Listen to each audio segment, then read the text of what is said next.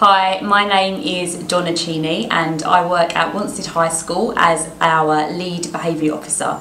My job entails dealing with children's behaviour, and at the moment 33 of our students have just finished a 2-day programme with the charity Beat Bullying.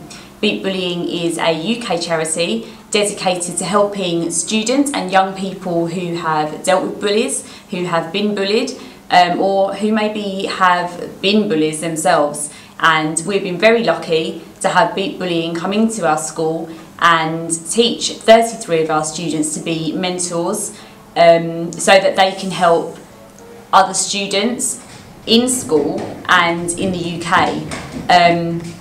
Beat Bullying works as a mentor session within the school, so our students can mentor children who are having problems in our school, but they also work online. So our students have just learned over the last 2 days how to log on to the Beat Bullying website and how to mentor students from any school or any establishment across the UK and all of Europe. It has been an inspirational 2 days. Our students have been absolutely amazing. They have embraced the whole project. They have been engaged from start to finish, and they have just graduated and received certificates and badges, and are very, very excited, as am I and as are all of us as a school, about where this is going to go next. As a school, we here at Wanstead have a zero tolerance approach to bullying, and our new 33 peer mentors will help us continue the good work we already do here on bullying, which is don't stand by, stand up.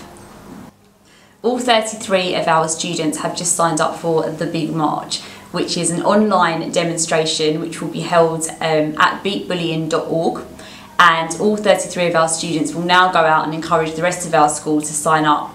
And the reason that they are signing up is to promote an anti-bullying day for the whole of the world, an international anti-bullying day where every single person in the world spends that day doing things for bullying activities, anti-bullying activities within schools and establishments. We are also going to use our mentors to go into primary schools, so that children in year 5 and year 6 will feel comfortable and ready to come into high school, knowing that there's a safe environment for them to come into. So we're very excited about doing that in the future.